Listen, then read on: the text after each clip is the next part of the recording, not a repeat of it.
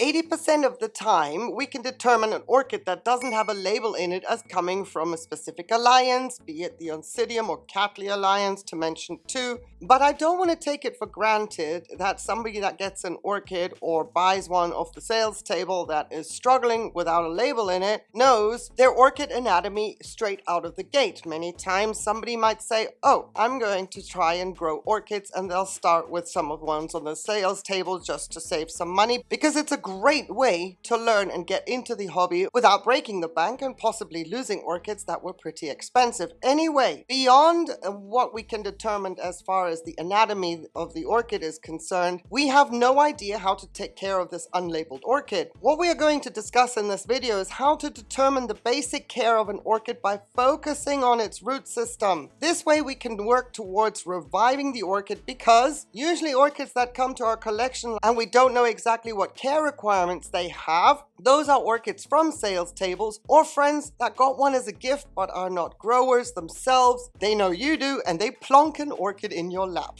Now, if you're here specifically because you were gifted an orchid and have no idea what to do with it, then you've come to the right video, because no matter what you don't know about your new orchid, the roots are going to tell you everything you need to know and how to proceed on a positive note. If this video, however, prompts any further questions about your orchid, I invite you to take advantage of the comments section where we can dive into specifics. The information in this video will also cover what you can expect in the future care of your orchid based on a dead root system, because let's face it, many times these kinds of orchids come to us with a dead root system. But we are going to take whatever is not viable and make it work in our favor when the orchid starts a new root system. We can do a lot of deductions just by seeing what the dead root system even looks like. It will also equip you to be ready and informed for when the new root system either grows or some of the leftover viable roots start to branch. I have other videos I can provide you links for, which if you're interested in them, I will link in my reply to your comment. Just let me know. So, viable or not, let's talk about the most important thing about the root system our unlabeled orchid came with.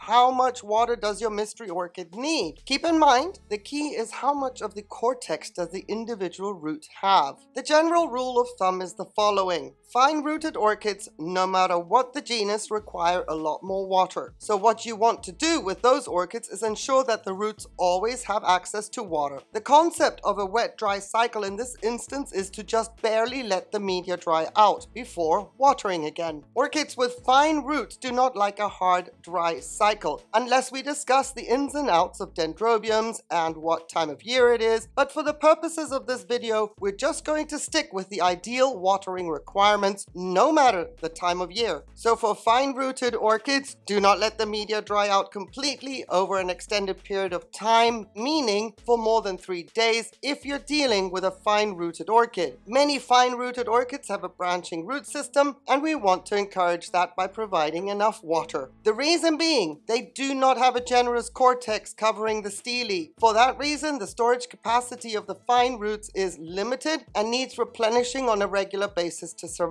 When it comes to medium-sized roots, you can be a little less generous with the watering. While they like a lot of water as well, they do not mind going without water for more than 3 days. The reason being, they have a little more cortex to work with to cover the periods of drought. Drought being not having access to water all the time. I hope you can see a pattern emerging with what you're looking at when it comes to the root size. And if you have had a light bulb moment at this stage, please give this video a thumbs up. A subscribe to the channel would also be appreciated. And the hat trick of hat tricks for YouTube and the algorithm would be if you could also share this video out. Thank you so much for that additional support. It means a lot. Now, if we were to be on the patio together, I would ask you to answer the following question about roots that are thicker, larger in their circumference. How regular access to water do these kinds of roots need? I know what you're going to say, and you are right. They can tolerate a longer period of drought than any other roots. If you receive an orchid that has nice chunky roots, you can water these kinds of orchids once the media has completely dried out. For example, next day your pot is dry, and then even up to a week beyond that to ensure that they don't rot out on you. Remember, it is often that we get orchids like these and they are in dire straits. if you're uncomfortable with not watering an orchid in that state for so long and want to initiate a faster recovery, you may not be doing the orchid any favors by not letting the root system dry out for too long, with the exception of the fine-rooted orchids, of course. The reason being, the velamen is not able to cope with the additional water it suddenly has access to and could potentially rot out. To be on the safer side, hold off on watering and watch your orchid, see how it responds. Your mystery orchid may take a while to show signs of recovery, which is normal because orchids are slow to respond. So please do not take your revival efforts as it's not working by adding more water. It may take up to 2 weeks before you see any shriveled structures plump up. The fact that your mystery orchid is getting water is already more than it had before. Now we have one more root structure yet to cover, and those are the teddy bear style roots that have so much fuzz from start to finish. From the outside, they do not resemble any other orchid root we have covered so far. Even if this kind of root system is not viable anymore, you can still see the fuzziness, and that is your sign that you're dealing with a terrestrial or semi-terrestrial orchid. Now, hopefully you have something to work with and not the entire root system has suffered, so we're going to think positively and say that you have some viable roots. These kinds of orchids love water. Doesn't matter their size, fine, medium, chunky. They love it so much that they need it. They need it fresh and pure and with little to no fertilizer. The best course of action for orchids that come with roots like these is to flush the pot daily. This way, oxygen gets pulled into the pot along with the oxygen in the water. It is a double boost for terrestrial and semi-terrestrial orchid roots, and the recovery in this instance may be painfully slow, but on some of these orchids, the recovery is really fast. Just keep at it and you will be doing your new orchid a huge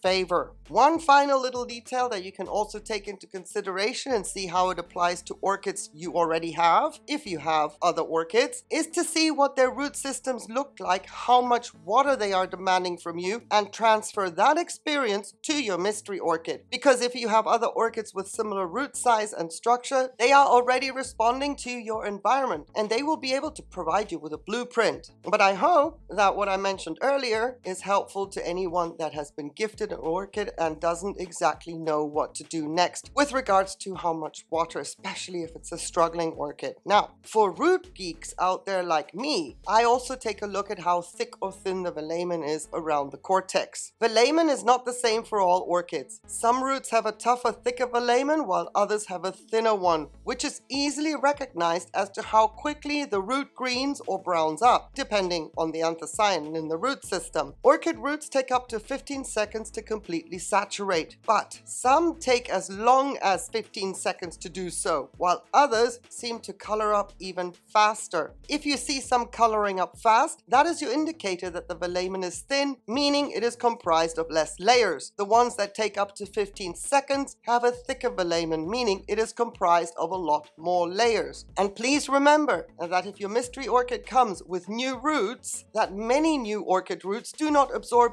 any water. They will not color up when water is administered to them. So they are not your go-to for how long a root system is saturated. Always use older, more established roots as your margin and don't try and force new roots to absorb water. They will eventually do so, but in their own time. I hope that this was helpful. I appreciate your time watching and thank you for being here. Have yourself a fabulous day on the condition that you stay safe. Take care. Bye.